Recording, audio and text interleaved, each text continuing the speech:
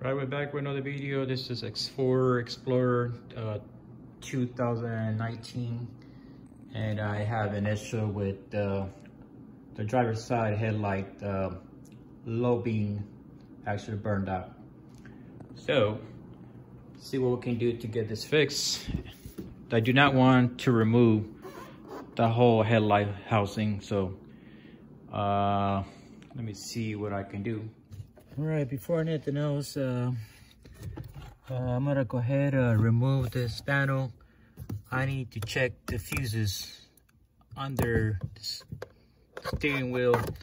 I checked the other fuses front and inside the hood, and all the fuses are good. I'm gonna check the one that down here on the driver's side, and to do that I need to remove this panel underneath. Let's go ahead and remove that. Pop that out. So it's just a clip. It's right behind it. So you want to remove that to get access to the fuse. Just remember how this goes, like that. Put it on the side. Then you're gonna check the fuses underneath. They're all the way up here. So I need just to reach out. All right, after I check the fuses up here and under the steering wheel, and all fuses are good, so I went ahead to see if it's the light bulb that was burned, but it turned out that's not the light bulb. It's the LDM module. This is which one it went bad, which is kind of makes sense because this lights this part and the little light that goes inside. So I ordered a new one. I already have I'm replacing this one here. As you see, this is the same one, and I already have started. One thing, in order to get access through the front, I had to take this apart, the light that goes down here.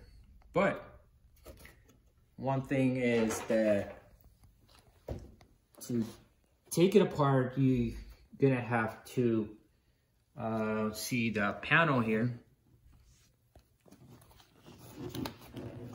This panel, you have to pop it out of here in order to get access to it. To get this light out of there. So you can work from this side. So let's go ahead and let's get this installed. I already tested it. It was fun. All right, guys. Finishing installing the low beam light. Ready right up here. Install. Has 4 screws. I don't know if you guys can tell. It's kind of hard to focus here from the camera to this little compartment. 4 screws again. 1, 2, 3, 4. And let's go ahead turn it on.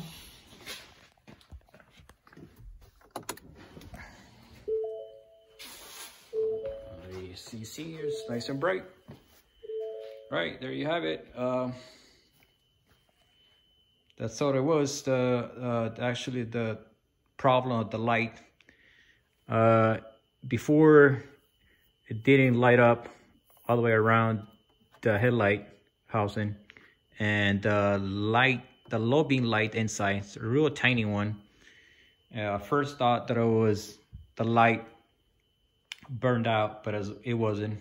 I did all this testing on the fuses like I mentioned before, and everything was fine until I replaced the module. So if you run into the same problem, you know, that's gonna be it, okay? I hope I helped somebody with this video.